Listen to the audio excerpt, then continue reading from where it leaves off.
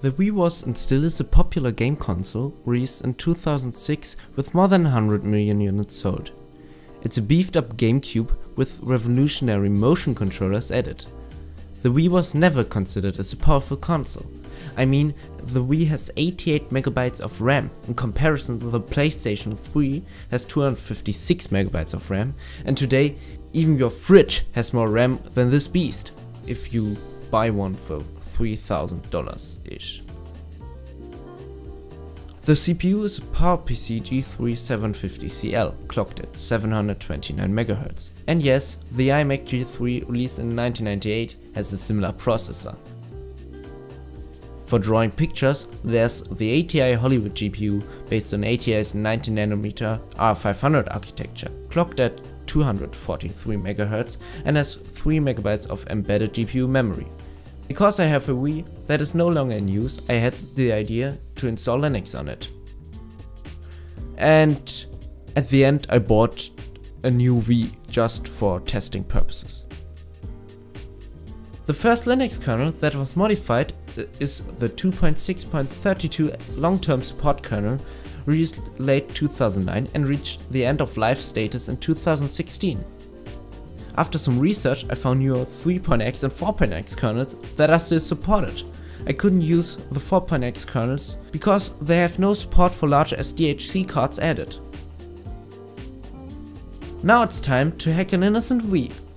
If you have bootme and the homebrew channel already installed, you can skip this part of the video. First, go to the Wii network settings and click on console information to write down the MAC address.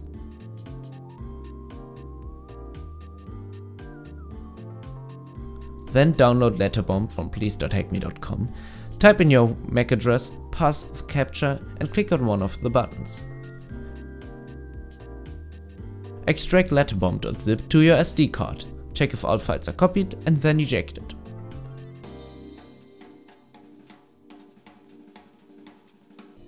Now start the Wii, open the message board and open the red letter. This will start the HackMe installer.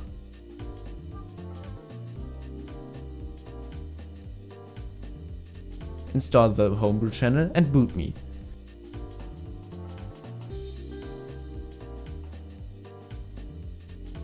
If your Wii can only install bootme as an iOS, because it's a patched one produced after 2008, install it.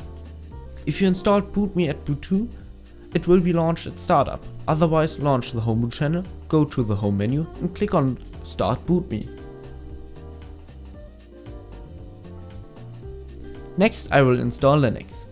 I decided to choose a newer kernel first and prepared the SD card with DD. You can use Etcher as well.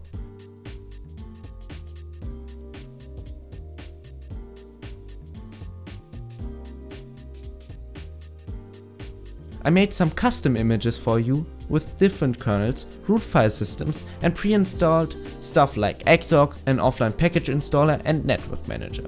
That saves a lot of time, especially if you have network issues or no network at all.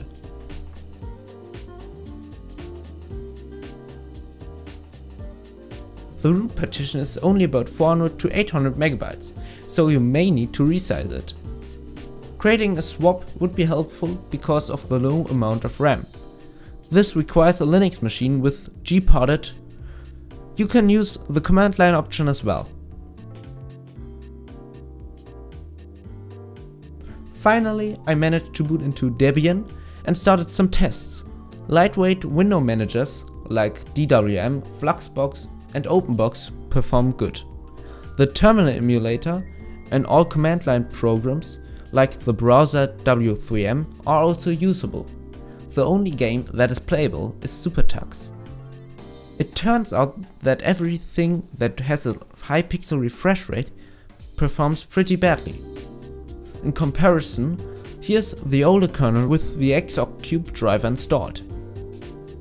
SuperTux run 12 FPS faster at about 34 FPS.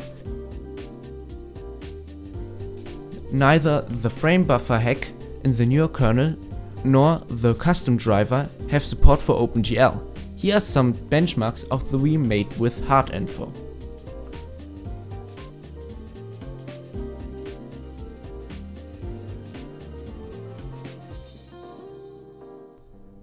So in conclusion, there's no reason at all to run Linux on a Wii, but it's fun to play around with, and yeah, the Wii U is a bit different, has more RAM and a decent GPU, but this is for another video. Thanks for watching this video and don't forget to like and subscribe.